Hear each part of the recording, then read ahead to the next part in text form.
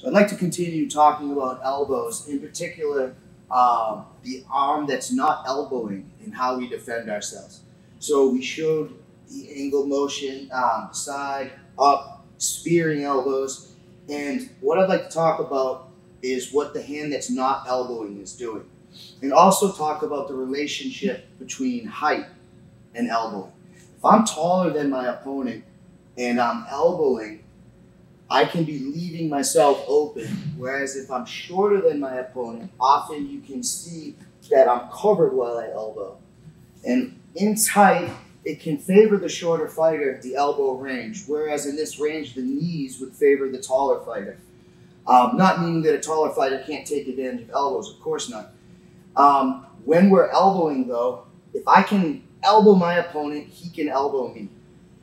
So I don't want to cover my chin, even the temple. We're gonna bring the guard across, almost like I'm gonna grab the top of my own head. And I almost create a blinder where now if he were to try to elbow me, he would be hitting my arm. And in the instance that I were trying to throw an elbow and he were at the same time, if I were even taller, he's throwing this downward elbow and covering, and I'm throwing my elbow, you can see that he may be able to hit me. And it's important that as he throws the elbow, that he covers with the other side. And you can see his cover. His hand is come and it's covering part of the top of his head. The other one's across, and this makes a nice, almost like a crab guard of sorts.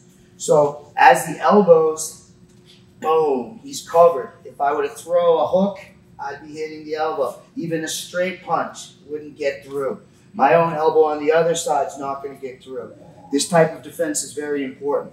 So as we elbow, you can imagine that one hand is covering and the other hand almost wants to open, which allows me to utilize this bone well, especially if you're having trouble hitting with the bone. You know, elbowing like this doesn't make sense. You want to at least get your hand here, if not all the way here. So we have the effect where I'm elbowing here and switching. Now this one's covering. And again, as we mentioned before, when we throw the elbow, if we miss, we're not following through. If he misses with the elbow, he's not gonna like swing. He's not gonna follow through. He's gonna follow through right past my head and then compose himself and remain guarded at all times. If he throws some elbows, you see this short, and his step is where the power is coming from. And every time he's throwing, the other hand is coming across and covering.